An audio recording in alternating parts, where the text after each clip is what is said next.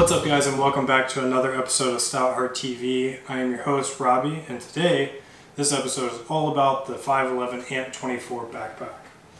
Now, this is not a normal review for this backpack because there are tons of them out there.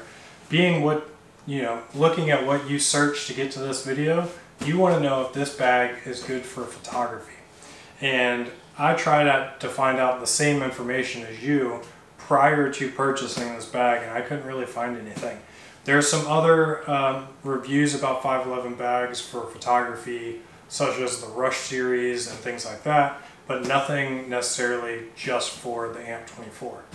And so I have the AMP24 in the Geo 7 colorway.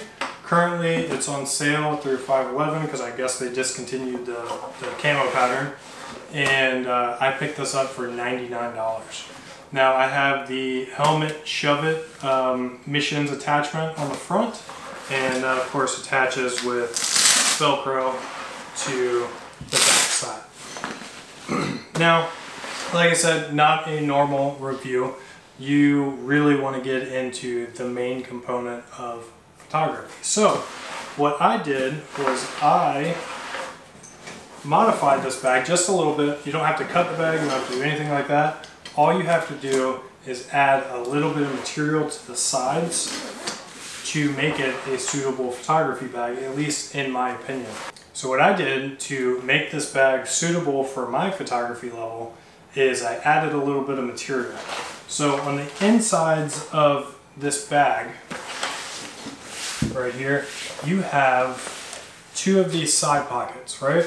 And they connect from the back of the bag right here. And in that side pocket, there's a little sleeve. I guess people put Nalgene's, water bottles, things like that in there. What I did was I cut out, and it's the perfect time of year because it is election season. Be sure to get out there and vote if you do that. And what I did was I took a election sign, one that was kind of trashed on the side of the road, and I cut it. And I cut it to the average shape of the side pocket of this bag. As you can tell right here, it kind of looks like the side. And I doubled it up. And what that did was it allowed me to create, one second for me to get this back in there. Ooh.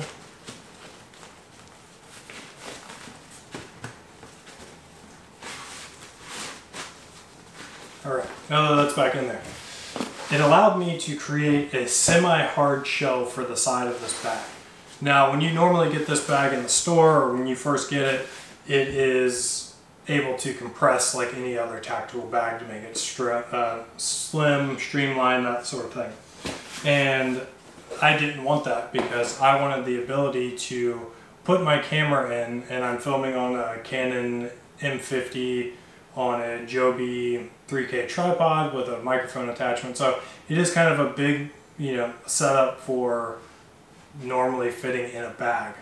And on the inside here, I have the hex grid attachment that attaches just like the front of this bag with the Velcro and the attachments at the top.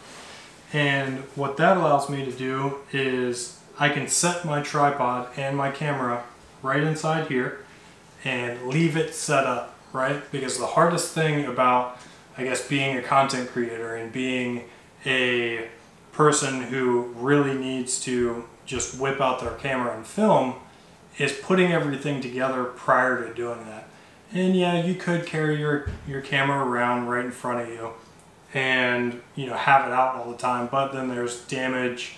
There's worries of theft, of course, if you leave it sitting on a table, things like that. Because it allows you to leave your camera set up, and what I'm going to do here in a minute is I'm going to swap out my camera and use a different one to film the rest of this. But one thing I can tell you, at least what I have packed in my bag, and kind of give you an idea of how I pack it in here. And like I said, this is a giant bag, at least enough for me. And if you really think about it, when it comes down to camera bags, you have a few options, right? You have your low pro bags, your generic camera bags, and then you have your Peak Design bags. All of them are great. Peak Design, of course, being one of the most expensive bags that I've found on the market, at least, that you can buy, say, in a local Best Buy or things like that. The only thing is, it's built just for cameras. There's nothing wrong with that, but if you're a person like me, you like to carry other things around with you, and you just have to have that other auxiliary space to use for stuff. So both sides of this have the that corrugated plastic hard shell or semi-hard shell. On the inside of this one here, I keep a Bluetooth keyboard. Nothing super fancy, but it connects to my phone, and as well as my laptop and my desktop at home. Gives you 3 different functions.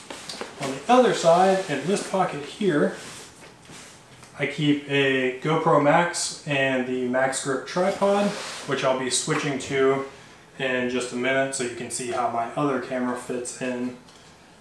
And that provides just a little bit of, that side panel provides just a little bit more protection for an action camera. Back here, I've got a first aid and trauma kit. I think most people should be carrying those around with them. If you don't, that's okay too, but I just like to be prepared because my wife and I have a 5-year-old son, and you never know what's going to happen. In the bottom of this bag here, I have just another MOLLE pouch with a LED light that attaches to my camera setup. CPR face mask, because why not? Inside here, I have medication, zip ties, trash bags. In the front, in the shove it pouch, I keep a beanie, and normally my jacket goes in there as well. One other thing is I keep Sharpies, all different colors, and pens, and an SD card holder and phone stand. So one of the things about my Sharpies is I have the bigger versions of them, is I like to take my Sharpies, and I have this one wrapped in lime green duct tape. Every other color Sharpie in here has some type of tape or some type of wrapping around it, just so I have it in case I need it. Because I have been in situations where somebody has asked me for tape, or I've had to fix gear on the go, or something happens with the car and you have to, I don't know, hold your muffler up. Whatever it may be, it's always good to have something, prepared. On the other side, I have the GoPro case that the Max came in.